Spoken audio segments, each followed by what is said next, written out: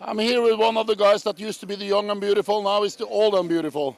You're finishing up your 21st season now, and rumors say that you're going to retire now from Strongman after this year. That's true. Yeah, actually I was supposed to do it last year, but because of some foot injuries and everything, I felt I didn't get the farewell that I deserved for myself, and that's why I said I want to get the injury sorted, and I'm going to try one more year. So, and now almost 41, and it's time to say goodbye. Yeah. So this is your last international competition? This is my definitely last international competition. Then I think you should take the microphone and look in the camera and say farewell to all the Strongman fans out there. All three of them. Three? I have three? Whoa!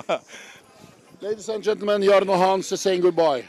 Well, it's been a privilege to be a strongman and to entertain all of you. Yeah, and I won't be gone.